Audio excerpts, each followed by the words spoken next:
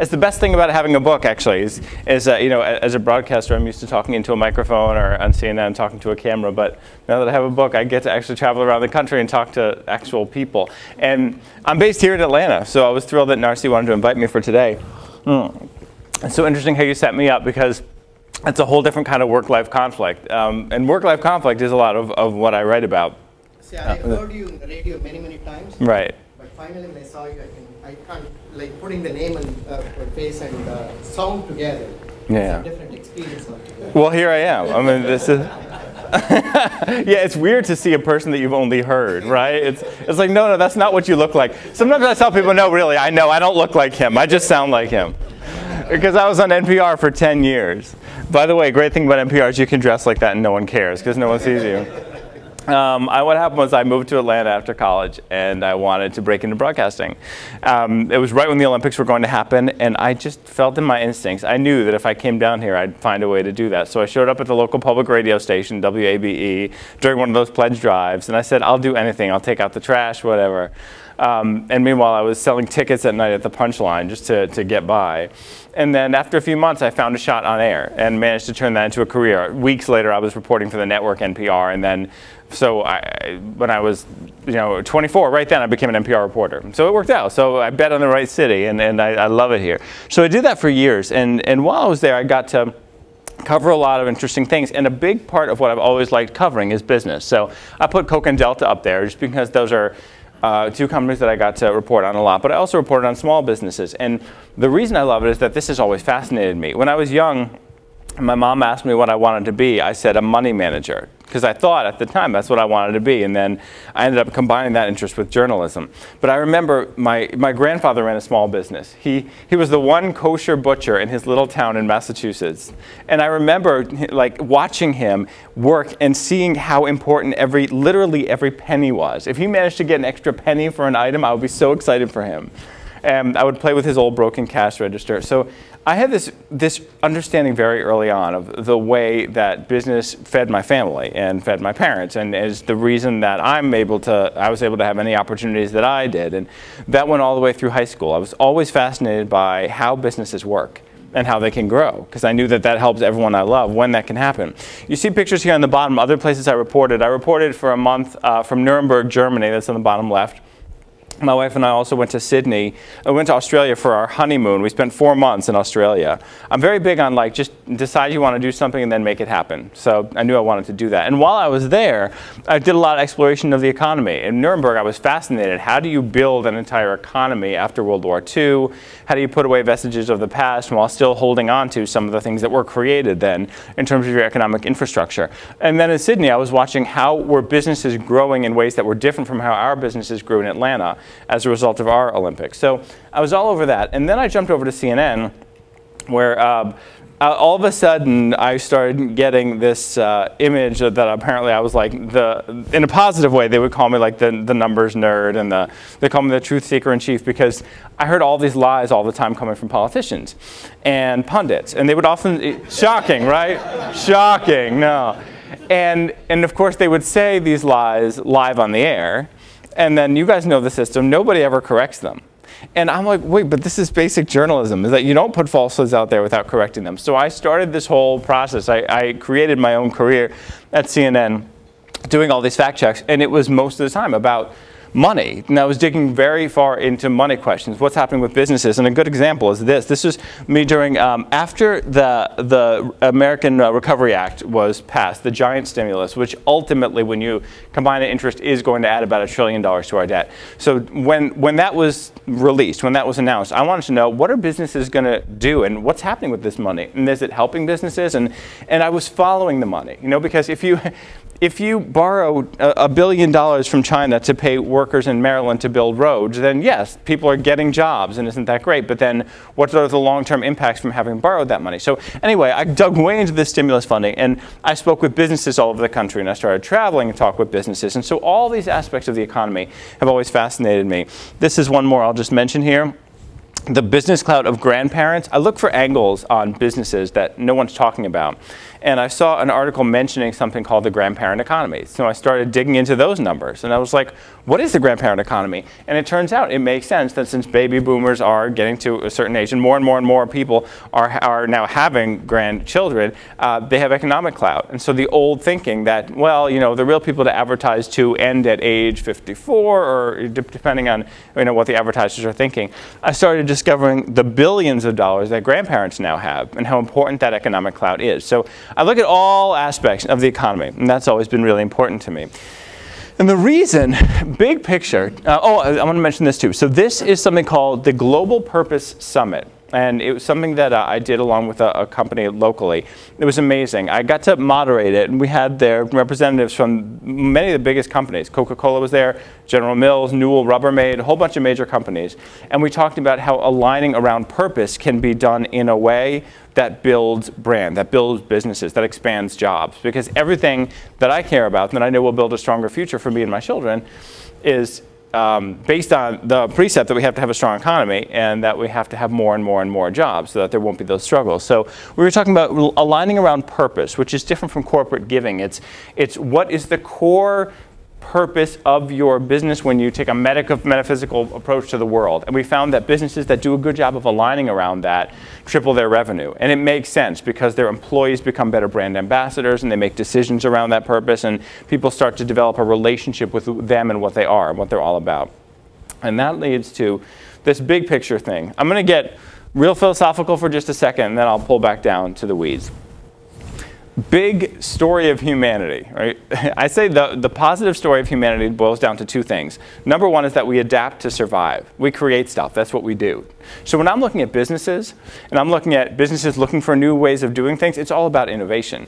The existence of this network that we have here today, the fact that we come together was someone's idea, and it makes sense for a lot of reasons. And then we talk about it, and you find job leads, and you share ideas. That's innovative. When you're looking for new ways to get things done, that is a reflection of the exact same human impulse that led us to create buildings and create tools and all these things. So to me, innovation is the most amazing thing, and that excitement to look for new solutions, to look for new ideas is part of what drives me. To me, it makes the most sense in the world. But the other half of the story of humanity is family. And those of us, you know, it's connections with the people you love. And those of us who choose to have family are having those connections that way. And some people have it through friends and various other relationships. But making sure that both can coexist is, to me, the most natural thing in the world. So when I hear people talking about work-life conflict, how it's hard to do both, and it is, my thought process is always, well, what's the solution to that? Because there's got to be a way that we can do what's most natural, that we can innovate, that we can create great businesses, and also have the time and the connections that we want with our families in ways that are totally natural. And I ran into a situation in which I had to learn about this, and here's why. So these are my 3 kids. They're about to be 9, 6, and 2, so these pictures are a couple years old. And with each of my kids, we had major drama at birth, which led me to start exploring these issues that I'm talking about. My oldest had major heart surgery right when he was born. We didn't know he was going to, but at 2 days we found out he had a heart defect. So they said he's going to need a bypass operation. So yes, that's horrifying, but it's also beautiful because that's innovation right there. That is looking for solutions. That's, here's a problem, what's the solution? And he came out of it beautifully. I mean, look at that, there he is. And he grew up perfect. So I had this crash course in being a dad and prioritizing being a dad while also being the sole provider and needing to make sure that I could keep putting the food on the table and needing to do both and wanting to do both as much as possible. Then we were like, okay, second baby will be drama-free, but it was the opposite. That's my second kid. He and my wife conspired to skip labor altogether, so she fell to the floor of our bedroom 3 weeks before due date, and stuff started coming out into my hands, and I'm on the phone with 911, and then his head comes out and he's not breathing at first, and the umbilical cord is wrapped around his neck 5 times, and the 911 operator was telling me to use a shoelace to tie off the umbilical cord. I won't get too gross, don't worry. But I knew not to. It's amazing how little pieces of knowledge can matter. I knew not to take that shoelace and tie it off because I knew that the baby can still be getting oxygen from the umbilical cord. And I knew that because my nephew had had a traumatic birth. Anyway, so this was shocking too. And this was yet another reminder of what mattered most to me. And I was working a ton at the time. I had been working like 14, 15-hour days. Had to. The more I worked, the more I got paid. And so I was starting to have some of that work-life conflict. And then this was so shocking, and when he came out of it, so amazing, and he breathed fine, everything was perfect, that I got a little bit of a reality check. And I was like, okay, I'm going to go on this mission now. I'm going to find ways to do even better for my family without having to work these crazy 15, 16-hour days. Because I want to be there for the moments, you know, for that story that is life. While also innovating and doing things that matter for society and succeeding in business. So I started talking with other dads about what they were going through. And I did a bunch of segments on the air, and these are some of them. And the responses that we got were ridiculously out of proportion huge. This became the #1 thing on the newsroom blog. I started hearing from other media wanting to interview me about being a dad in the media who was interviewing other dads. Because no one was doing this, and what I learned was that no one was having these real conversations with men who aren't stereotypes about how are you doing it, how are you having your life at home and having all the success at work, and how do you balance it, and what are you struggling with? And I started to learn facts that really worried me about business and the economy, because I study all these trends. So I started to find out that many caregivers were dropping out of work altogether because they couldn't find any balance, and then they were unemployed or getting fired when they took off a little bit of time because they needed that time, and their businesses couldn't find a way to make that work for them. And so I started to look at national studies and global studies and see, well, what can be done to help men and women to make sure that we can have lives in both places so that the economy doesn't suffer, so that the business doesn't suffer. And the more I dealt with real numbers, the more I found that there were all these lies out there that were actually hurting businesses because they didn't know these things. And this is a column I did. Some guy wrote a column saying that those of us who go to jobs every day and work are just automatically bad parents, that when we get home we don't do anything, that we don't care about our kids, that we just care about going to work every day. Meanwhile, working hard to put food on the table is parenting. That's a critical part of parenting, and it was just incredible disrespect. So I found all these lies out there, and I wanted to start putting the facts out there and learn more and more about them. And these are some of the things that I learned about dads as modern employees, and why there is this struggle going on, and why men aren't talking about it in the workplace, but why we are so affected by it and how it's hurting businesses. So these are some examples that modern dads, it's virtually all. It's well up into the 90s, the percentage-wise. Spend 3 hours each workday caring for our kids. Studies find that we're suffering from work-life conflict as much as or more than women. And that one really struck me because I started following the trends between work-life conflicts at businesses and profits at businesses. Work-life conflict hurts because it makes people less productive and less happy, and certainly less good brand ambassadors. And then I found that people were leaving jobs for better work-life balance, even at a salary reduction. And I started interviewing guys. Some were taking $10,000, $15,000, $20,000 off of their salary to work places where they felt they had better balance, and they ultimately value family time over money. So this was all interesting to me statistically, and I wanted to know how it plays out for businesses and how it can work. And what I started to find, and this is, by the way, the most footnoted book you're ever going to see. I don't want you to take my word for anything. All right, I did what I did at CNN. I started going through and seeing, like, what are all the lies, and so I have pages and pages and pages and pages of footnotes, and I want you guys to see this stuff because I started studying the few businesses that were making decisions that helped build more jobs and embrace their employees as whole people, to make sure that they can have their family time as needed, but be more productive than they were before they had that. And these were some of the results that come from increased work-life conflict. As you get less productivity, worker loyalty goes down, people leave far more often. Worker satisfaction goes down, corporate pride goes down, which plays out in all sorts of things. When people like me in the media start doing interviews, even like off the record anonymously with employees, you start to get more and more negative remarks, you see more and more negative remarks online, and employee retention goes down. But the good news was, that there are ways to save it. When employees leave, this one gets really ugly. There's different numbers all over the place, but some of these employees that I found who were leaving their businesses were leading to major costs at those businesses, and different studies, but the best one from Society for Human Resource Management found that when you lose an employee, the cost can be between 90% and 200% of an annual salary. And I started looking at those figures, and it made sense, because when people were dropping out of the workforce for these reasons, what's happening is you have to get your headhunters involved, and you spend all this time looking for new people. And many of you inside that agency have to give up what you're already doing to do that person's work in the meantime. And after all that, when you fly someone in and move their family and get them all situated and put them through training, all you have is someone who is less good than the person you lost because they're brand new. So when you look at these costs, I was like, okay, so I understand how businesses are suffering. And one of the reasons that seemed clear to me was I was doing interviews with some of these big companies out there. Sheryl Sandberg at Facebook talked to me.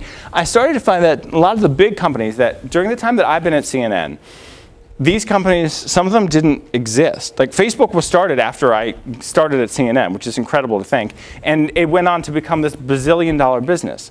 So how did it go from not existing to becoming massive? And I started talking with the employees there, and I started talking with the leaders there. And they started showing me these direct relationships between programs and policies that help people in the workplace still have their lives at home, to make sure that you have some flexibility, not total flexibility all the time, have some flexibility, have some family leave when your kid is born. And they showed me how that attracts and retains the highest quality employees. All these businesses are run by shrewd business people, and they are not doing some sort of charitable corporate giving by having more and more options for people to have lives at home and at work. They expect a lot from their employees, but the more that they offer these things, the better they do. Now, this is the backdrop for what happened with me. I had been learning all this and writing about it at CNN when all of a sudden I found myself in a weird situation. My daughter was born. Before she was born, when my wife was pregnant, we looked at a lot of stuff going on in our home, and we realized that I would be needed at home for a while after she was born. I had been working at CNN for many years, and we had this very strange policy under which, and you'll have to follow me on this, it's so strange, it sounds really generous. Anyone could get 10 paid weeks off after having a baby, except a man who impregnated his own wife. So, I know. So, if I give up my kid for adoption and some other guy adopted her, he could get 10 paid weeks. If we used a surrogate, I could get 10 paid weeks. If I had a same-sex domestic partner, he adopted a baby, but I did not adopt the baby, I could still get 10 paid weeks to take care of his baby. But I, the real me, couldn't. And there were very serious medical things going on. And it was scary. And I went to them totally in secret. I was like, I'm sure this is an oversight. Of course you didn't want to leave out the possibility that I might be needed to take care of my own child. And they wouldn't give me an answer. Months went by, no answer. Then, yet again, drama. My wife went in for her checkup, and her symptoms for preeclampsia were extremely scary. Like, could be deadly, because preeclampsia can become eclampsia, whatever. It was scary. So they had to induce right away, prematurely. Baby comes out. Fortunately, everything was fine. This baby, even though she was premature, I was not worried about her because she came out screaming and crying, unlike my baby who came out into my hands who wasn't making any noise. So I was like, she's going to be okay. I'm still messaging work from the hospital room. Nothing. Then 11 days later, I'm home holding my 4-pound preemie and taking care of my very sick wife and my 2 boys. And that's when work says no. That's when they write me, no, you cannot have this policy. And what was so twisted for me was that I'm a journalist who had already been covering how good it is for businesses to do this and the reasons why. And I was like, could I at least show you the reasons? Could I show you, because I've been following bottom lines and how they shoot up. But they were just like, it was just, no. So, so the short version there is that I ended up taking legal action against the policy, but I was fighting for a better company. And I knew that, and I kept trying to explain them to that. And the good news is that they ultimately embraced it. Time Warner ultimately embraced my call and revolutionized their policy. And if you ask them, they will tell you that the major change, I mean, totally different policy, the major change they made is a win-win. They will tell you this. It's a much better deal for the company now. Guys like me could only get 2 paid weeks. Now we get 6 paid weeks. Moms, after giving birth, now get more than they used to. And I explain in the book how this happens, how this works, and why it builds stronger businesses and stronger economies. And I also talk about the fact that some businesses can't afford to offer paid leave. And I'm going to get to that because there are very simple free things that businesses can do to work for people like me. That's where this book comes from. That's what this book is all about. After this whole thing happened, I was like, businesses need to know this. And when businesses follow these things, they end up having more jobs available, and the entire economy expands instead of shrinking because people aren't dropping out of the workforce. We hear so much about the national debt. and how we need to cut our spending, which we do. Our federal government is preposterously big. Why would you possibly run a bureaucracy that can't afford itself? But it's not just about cutting back. It's also about expanding the economy. We need to have a bigger economy. And this is one of the key ways to do it, by making sure that people have the opportunity to be caregivers and to stay at work. So now the great news about this business, about this situation, is that business groups are inviting me around the country and to have this conversation. And next week, I'm going to be in New Hampshire for this series of events. And I just pulled this one out because it's a good example. The Nashua Chamber of Commerce in New Hampshire, where I'll be next week, they're big on this, big on the book. And right now, all the presidential candidates are swarming all over them, because this organization is the voice of businesses in New Hampshire, which is the first in the nation primary. Everybody wants their endorsement. Everybody wants to support them. And they are saying, look, Republican, Democrat, this has nothing to do with that. This builds businesses, and it's also a basic family value to make sure that babies can have time with a parent before both parents have to go rushing back to work to put food on the table.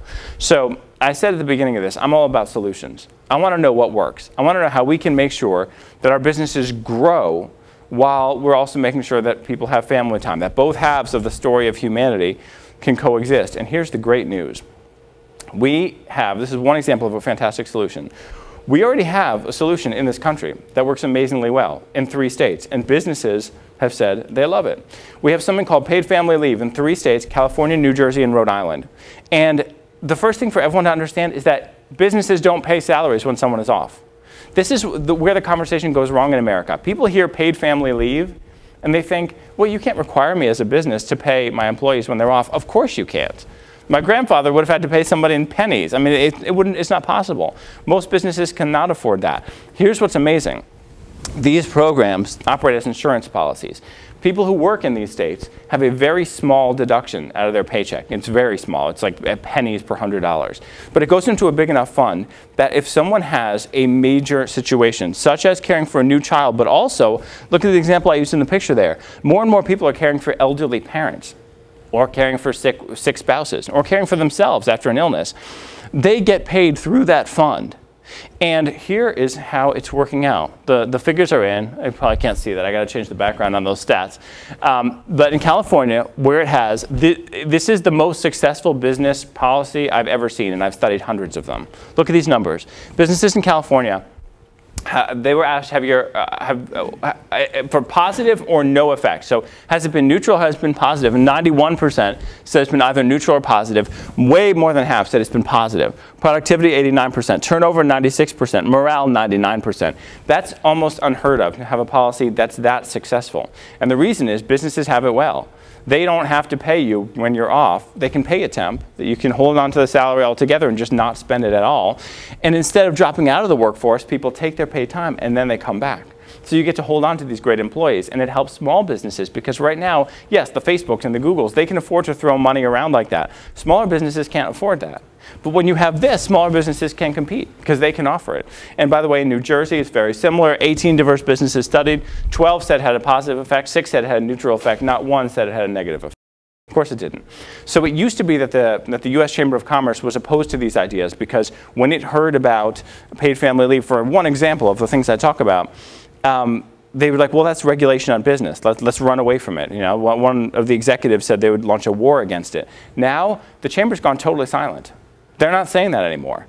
And it's a tax on the employees? Yes. It's not an employer tax. It's not an employer tax. It's not an employer tax, and it's very small, and the employees love it too. Now, I will tell you that there's something nationally that's being suggested that's called the Family Act that would create this nationally. And the way that is designed is extremely similar, except it's even contributions from employers and employees. And it's 20 cents for $100. It comes out, and the maximum is about $250 per employee per year. So no matter what size you are, you will never be charged more than that. So, and that's even contributions from employers and employees. But a lot of economists will tell you that when it's a contribution from the employer, that ends up being a contribution from the employee anyway, because they might cut back on something else. But either way, what it does is it takes what's already proven to work really well and allow for some of the suffering to end. And you know, this is real human suffering that's happening right now. There are a lot of families that have babies and then can't be home with them. I'm about to take tons of questions. Just give me 3 minutes to push through this. By the way, one of the benefits of it is that it helps with the issue of gender equality. And this is really important. This is currently what's going on with gender equality in America. Women enter the labor force at 45%, but by the time it gets up to CEOs, it's much, much, much, much smaller. And when I've looked at why that is, what's causing that, the biggest reason is that we still have a lot of these policies, like what I faced, that push men to be the ones to stay at work, push women to stay home. And I talk about these laws and policies and stigmas, the structures of them. Men who did take some time off for caregiving, and when they came back, they were demoted or fired because the thinking was that they must be less committed to work, whereas really, they're even more committed. And parents, if you are one, you know we're really good multitaskers because we have to be. This is an example of an 18-employee business in Boston. And you know what? On your computer, all the colors come out different. All right, whatever. So, this is just an example of a small business in Boston that chose to have this. They are allowing, if employees who have been there for 2 years, they're giving them 3 months of paid leave. I don't think most small businesses can afford this. But I said to them, why would you do this? And they said, it's easy. It increases our bottom line. They showed me the numbers. What happened after they enacted that policy? Their turnover decreased tremendously, so they saved all those costs. And they chose to pay people during that time, but if Massachusetts had a public system, they wouldn't have to pay for at least part of it. And what I tell businesses all the time is, mostly, like the biggest thing that it's about in this work-life conflict, this whole arena is goodwill. You know, most places, and if an employee works for you, and you guys know this, and you're going to have a kid, and you're going to have some of these conflicts, most of the time you can't afford to pay them for like 2 months or 3 months to be out of work. But if you say to your employee, or you say to your employer, let's start with you say to the employee, we value you. We want to hold on to you. We don't want to lose you. We can't afford to pay you for this time while you're off. But what can we do? Maybe we can hold your job for you and hire a temp for a little while, and maybe we can afford to pay you for 2 weeks. You know, just even having that conversation at all, a lot of employees would start sobbing with tears of joy because businesses have been afraid to have these conversations. But the businesses that aren't afraid to have these conversations, that talk with their employees, they say, this is what we're facing. They do better. They get that loyalty. It's this whole idea of goodwill that helps. That helps. And these are some programs for big companies that I found around the country, and the results that work. Things like paid family leave, flexible schedules, telecommuting, on-site childcare, transportation options. For companies that can afford these things, the numbers keep going up. This is why Johnson & Johnson just increased what they were offering dads from 2 weeks to 9 weeks, because they had crunched through all the numbers and they had seen what happens. Goldman Sachs, which is very traditional in its structures, just doubled its time off and vastly increased for moms and for dads. And the reason is that they are finding that these things are facts. That if you adapt to modern life, in which people are trying to have lives in both places, you attract and retain the top employees, you get happier, more satisfied workers, productivity and profits go up, and your people become better brand ambassadors. And again, please don't take my word for it. Just really, I actually asked some of my fellow CNN fact checkers, I paid them, go through everything in the book, tear it apart, find what's wrong with it, tear my statistics apart. I want you to show me where I go wrong. Go Googling, go searching, prove me wrong. And they didn't, because these things are things that businesses now agree on. And by the way, the Chamber of Commerce now gives its own people paid family leave. This is a great quote. The workforce has changed. You have to give the workforce what it wants, or you're going to lose your good, trained, experienced workers who have relationships with your customers and clients. To attract and retain Gen X, now Gen Y, you have to take care of these lifestyle needs. And this is a woman who runs an organization. There's one more thing I'll point out, then let's go to questions. This is a picture I took from the rooftop of a bar downtown where we had my book launch party. I love the city. And right now, what you see is that there are a lot of benefits to being in Atlanta. And I love it here. Where's Anthony? He was telling me he wants to come back? Yeah, so hire him because he's stuck in Ohio. He wants to come back here. Yeah, let's bring him back. So when I talk to people, I spoke with people, I think in every state. I did 150 hours of interviews for this book with people who are working hard and trying to live these whole all-in lives. Where they live is so important to them. The idea that they can live in a place that has a great life for them and their family is so important to them. And that is a tremendous benefit to everyone in this room, whether you're an employer or whether you're someone looking for work. Knowing where you want to be and knowing the benefits to where you are is a huge draw. I just spoke in Madison, Wisconsin last week to a big business convention. Is that where you're from? Yes. It's beautiful. And all the food is delicious and smothered in dairy products. When I went there, I was like, I'm not going to make a cheese joke. And then I swear, the first place I got, they said, you have to try our cheese. And then, yes, and cheese curds, yes. And then we went to, instead of ice cream, you eat custard. And it's like smothered. It was good. But everything you order, I got some fish meal and it came like covered in dairy. I was like, yeah, it was so good. But I was telling them the same thing because they love their city. When you are looking to attract the best and brightest, you have the opportunity to say, to end with this. So I ask people this often in speeches. I say, what was your first dream?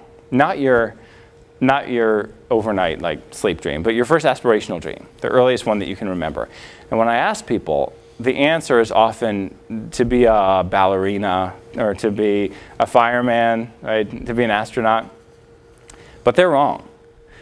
The first dream that we ever had was to be held and to be loved and to explore this amazing world, whatever it is, with love in our lives, with connection. That's the first dream, before the innovative ones took over. But we don't even think about it anymore because it's primal, it's from birth, it's so deeply inside us that we don't even realize it's there. But it is still there.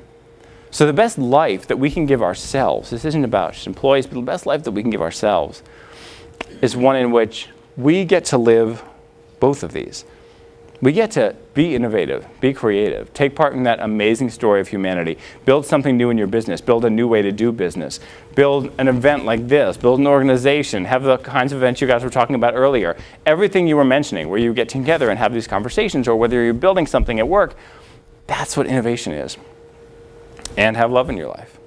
When you do that, you are, simple math, all in. There you go. Thank you, everybody. Appreciate it.